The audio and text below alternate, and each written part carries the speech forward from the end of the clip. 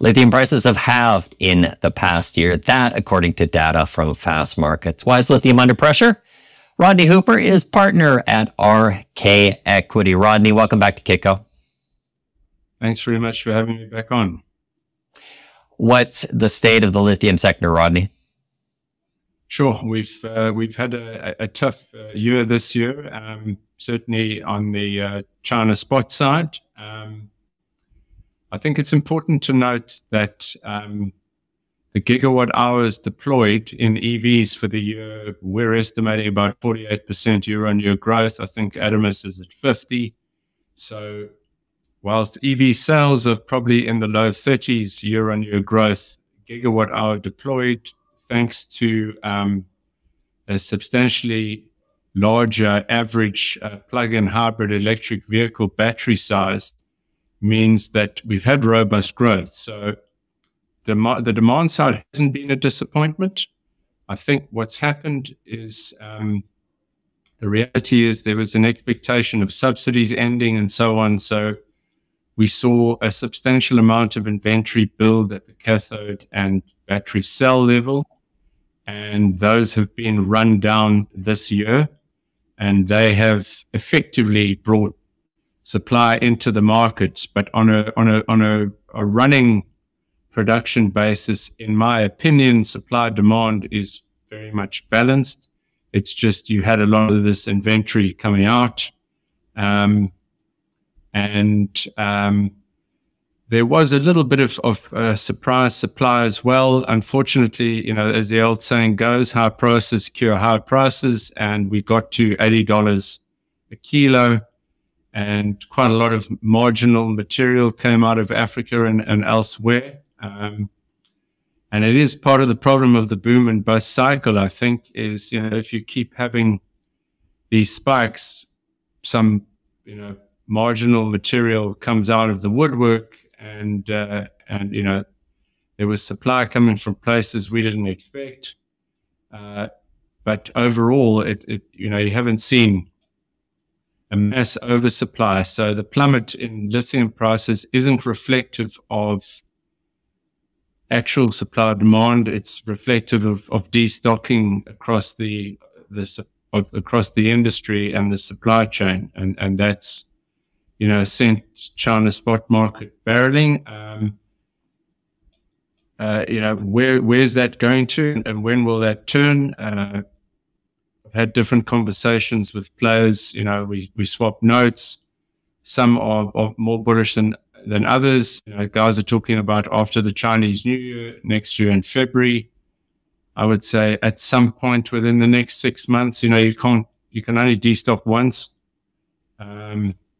And we'll see, you know, what happens with new projects. But I think one other thing to note, just as a last thing on commenting on that first question, is, you know, Albemarle clearly stated in their Q3 earnings call that, you know, current prices are not conducive to reinvestment economics. So don't expect people to be plowing money into expanding, you know, at these prices. That was the next question that I wanted to ask, Rodney. You know, there's all different sectors of the lithium space. There's the miners. We've seen just a proliferation of juniors right now. Also, there's new types of tech that is coming online. We've got the miners. We've seen some serious knockdowns in revenues compared to where they were a year ago. That's been no surprise. But what are we seeing in the junior space right now? Are we seeing any?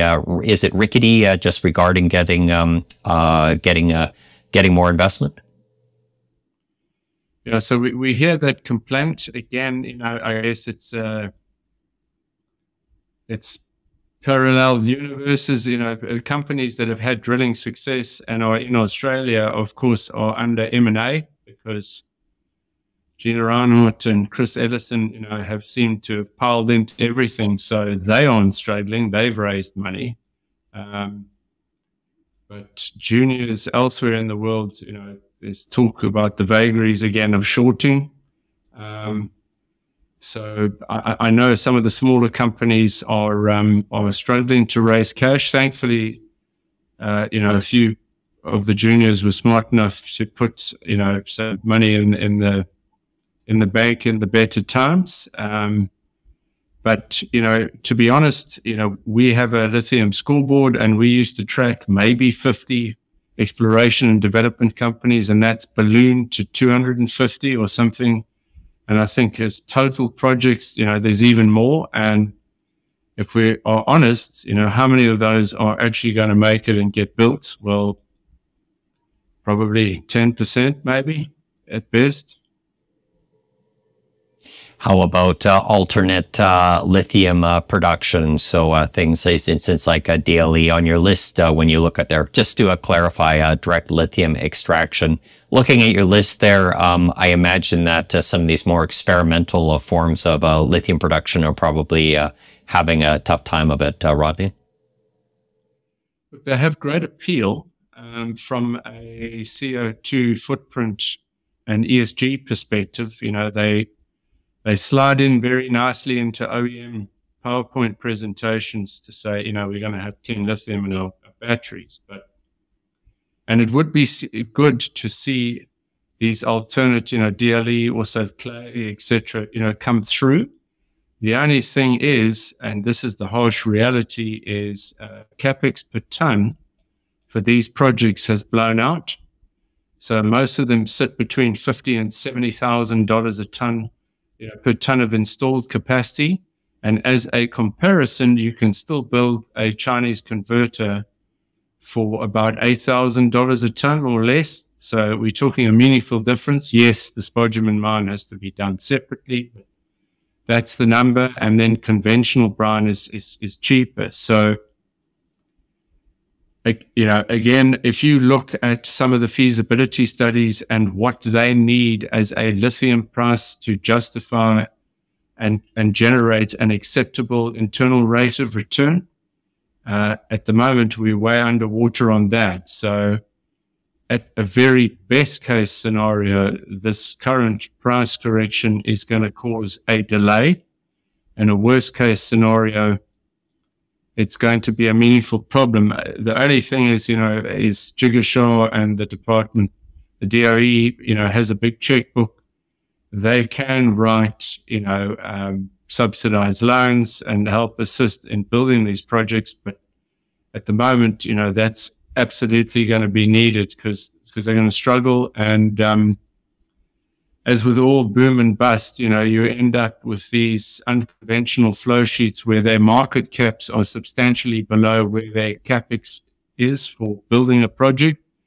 And then it just makes the funding exercise extremely difficult. Let's go downstream a bit, Rodney. The other piece that I've seen has been the sodium-ion batteries. There's been a series of announcements regarding that.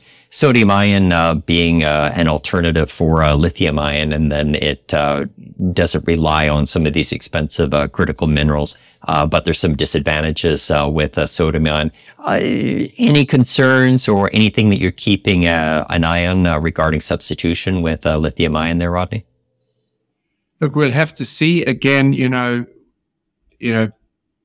lithium-ion, batteries are a 30-year overnight success. They had a long history of development and a long history of building up gigafactories and scaling. And sodium-ion is going to need to go through that process. I do have sodium-ion in my models, but I know at current lithium prices and at even higher lithium prices, sodium-ion is possibly not that competitive. And it's gone a little bit off the boil for all of the talk. So it may well get going, but it remains to be seen, what the theoretical energy densities are and what the actual energy densities, are delivered are going to be. I haven't seen any data back in the trials in some of the small, low-cost EVs. I have no doubt if it is plausible and feasible and economic that China will use sodium-ion in energy storage and in the low-cost electric vehicle segment. But there's quite a few players we chat to that think it's going to have its teething problem to scale, but it is again a China-driven technology, so I'm sure they're going to sort of give their best in getting it up and running so that they can avoid the vagaries of of other battery metal prices running away from them when they don't have meaningful domestic supply to mine. The other critical mineral that's been under pressure has nickel. You recently wrote that nickel will, however, have its day. Why are you hopeful? Look, I think in terms of the cycles, so look, I guess Indonesia is a threat, but the reality is, as much as LFP is picking up, NCM is still going to be a meaningful technology in batteries. The American market, certainly the largest scale, EVs with large battery packs that are heavy are going to need nickel, high nickel cathode. I think, the Cybertruck's going to need it, the Semi's going to need it, and then once we eventually evolve into aviation, going the route of electric, they will need very high energy density, high nickel. So we will see it. The debate's going to come down to, what is the sort of provenance of the material coming out of Indonesia, and is that going to pass muster in Europe and the US?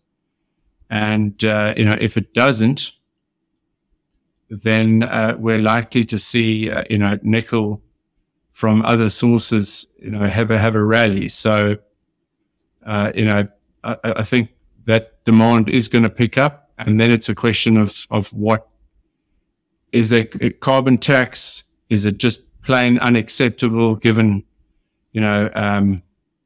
issues with tailings and so on? So we'll have to see. Nickel isn't in a constructive market if the prices are low, and